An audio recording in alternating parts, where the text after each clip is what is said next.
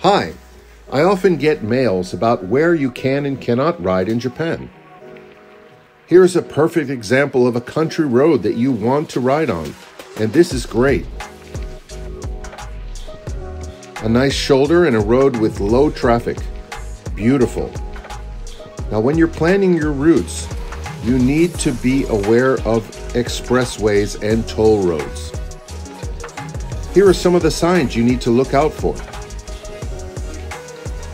You need to stay away from these. These are illegal to ride on or walk on. These are only for cars and bigger motorcycles.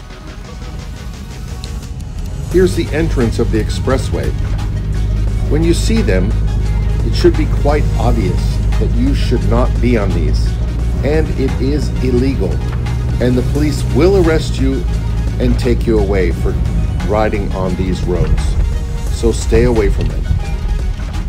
Now, while you're planning your routes, using a map or Google Maps or Strava or Ride with GPS, you need to make sure that you set your route maker to avoid toll roads and expressways.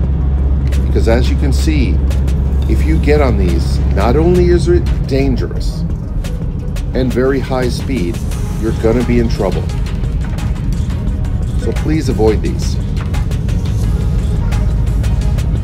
These also have a lot of tunnels, not good for a cyclist. So we really want you to come to Japan and enjoy cycling. So please keep this in mind while planning your routes. Thanks for listening.